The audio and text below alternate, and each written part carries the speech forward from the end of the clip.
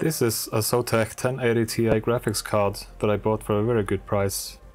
The previous owner explained that the card does not output anything on the screen, but the fans are spinning. He inspected the PCB looking for obvious issues like damaged or burned components, but couldn't find any. So let's take it apart and do some visual inspections first.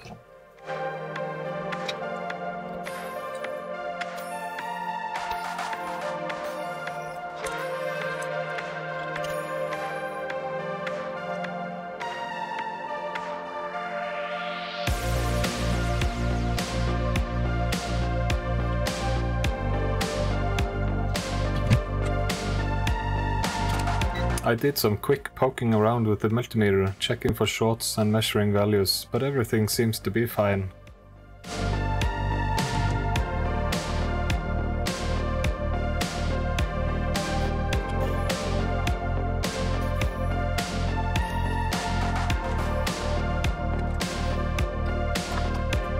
I also removed the backplate to inspect the other side of the board, and it's all looking good so far. So now I have assembled the card again and placed the card in my test rig. The card indeed does not show any output, but the motherboard I'm using has integrated Intel graphics, so I'm able to run visual diagnostic tests from the built-in display card.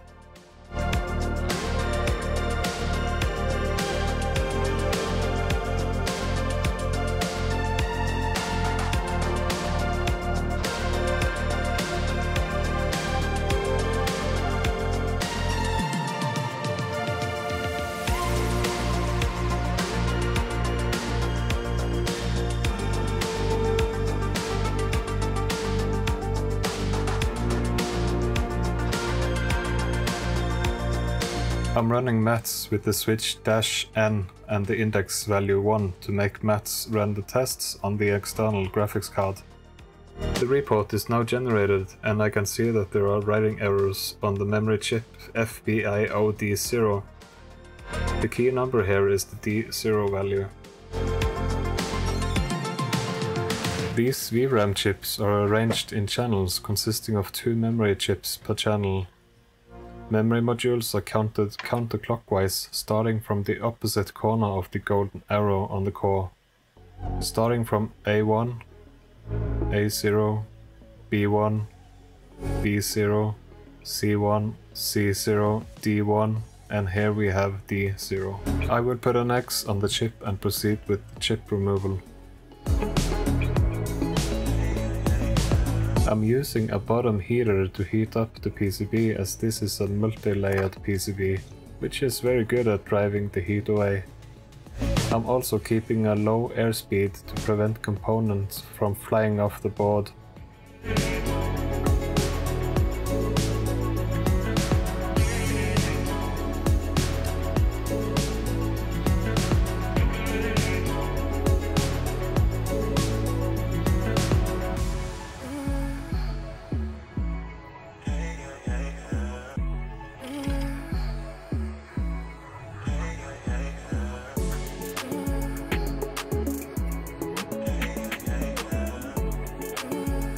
I accidentally lost the chip while lifting it with my tweezers, but luckily it didn't bump into other components.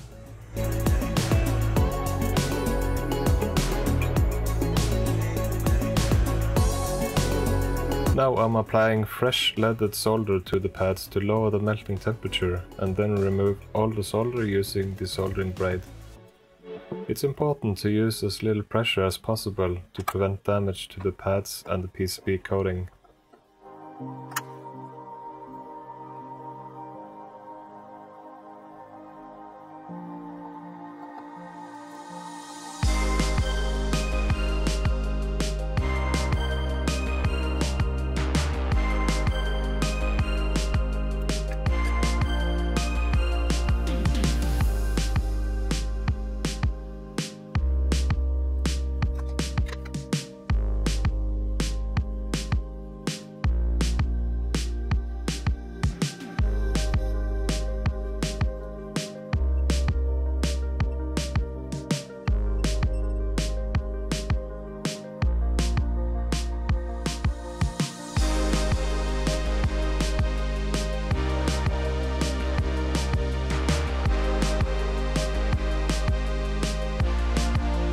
Now I will apply fresh leaded solder to the VRAM chip and remove the unleaded solder here as well.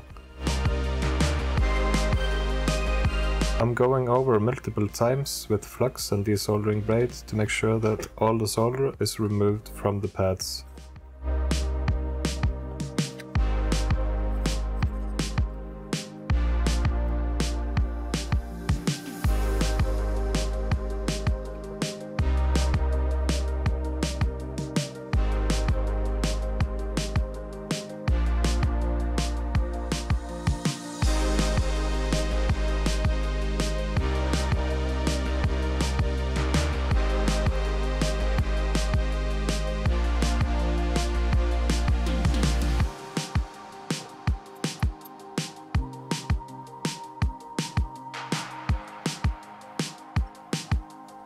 I'm doing a quick visual inspection of the pads on the VRAM, looking for missing or damaged pads and traces.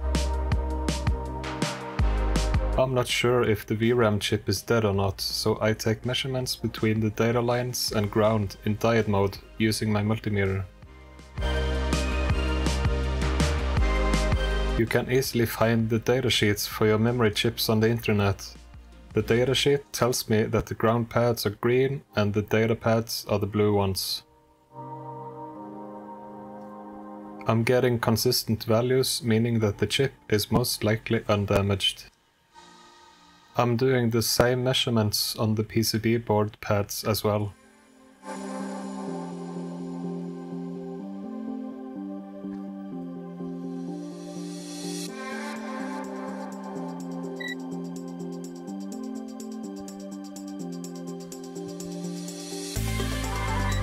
And it's all looking good on both the board and the VRAM chip. I was going to place an order for a new VRAM chip, but since the measured values are good, I will try to reball the chip and test first.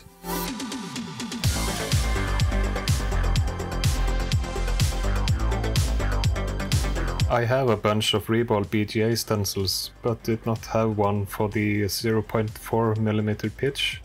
So I will have to place the solder balls manually. The way I do it is that I smear a thin coat of flux onto the chip and then pour some solder balls and then move them into place using tweezers.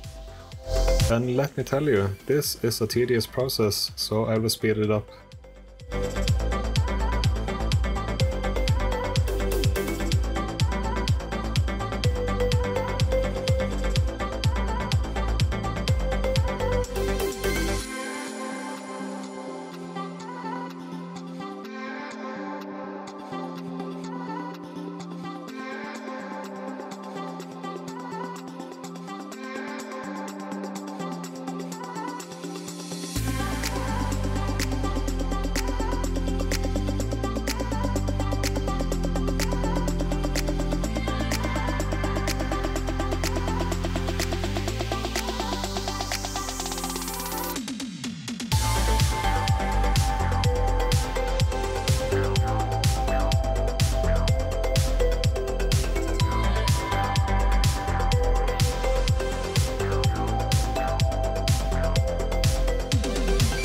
So the solder balls are in place, so now I will use hot air to melt the solder at around 5% airspeed. Temperature is set to around 400 degrees C.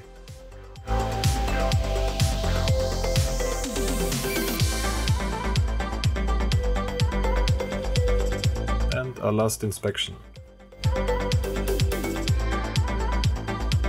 Next up is reflowing the chip onto the board. I've put on a thin coat of flux onto the board and aligned the chip.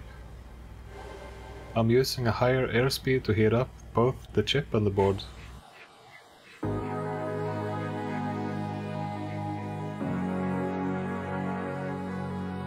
I'm bumping the chip to check if the solder is making a good connection. I know that the chip is soldered properly if the chip moves and then moves back to its position.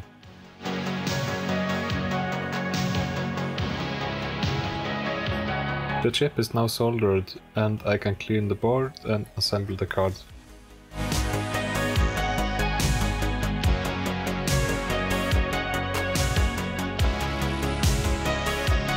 The card is now placed back into my test rig. I am getting video output from the card now, so I don't need to use the motherboard's internal graphics card.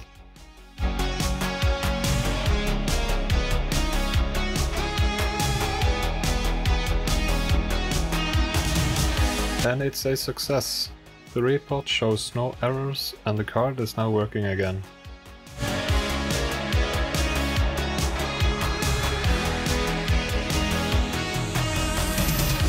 I've installed the latest NVIDIA driver and Firmark is running a stress test, which I will leave running for a while.